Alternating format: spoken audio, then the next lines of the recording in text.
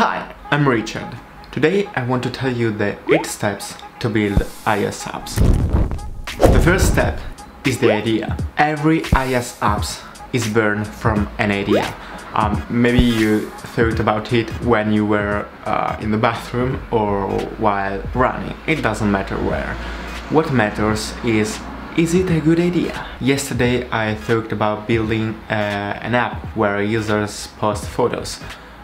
But wait, is the same as Instagram? Why would people leave Instagram to choose my app?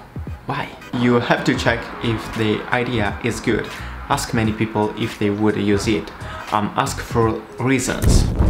The second step is why. Why should you create an app? Sometimes it's better and faster to create a website, but if there's a large need to perform actions like touching the screen, probably it's better to build an app. For example, if I need to tell my followers that on Monday and Wednesday I will answer all the questions, then I don't need an app.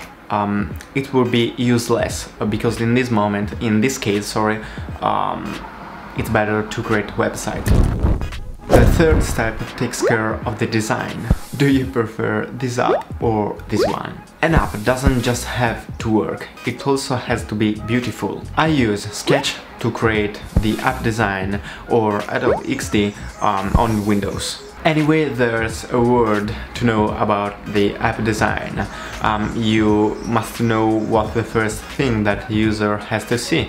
The colors, the combination of colors, and many other notions. And for this reason, I consider the app design, one of the most important part of an application.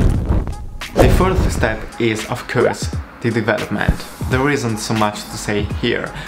You must know the programming languages and you must know the software that allow you to write the programming languages. Currently I'm learning Swift, the programming languages created by Apple, and I'm using Xcode, the software created by Apple again, and it's available on I think in the App Store. Yeah, developing an app is a long phase, but it's also the most important part. Now comes the fifth phase, the test.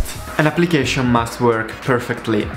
There must be no bugs or holes, and it's important that the application works on every iOS devices. For example, this is my iPhone 8 Plus and my sister has the iPhone 11. The screens are different.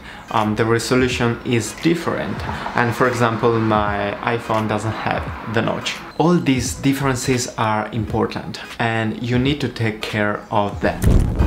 It's time to publish your app. Is the design perfect?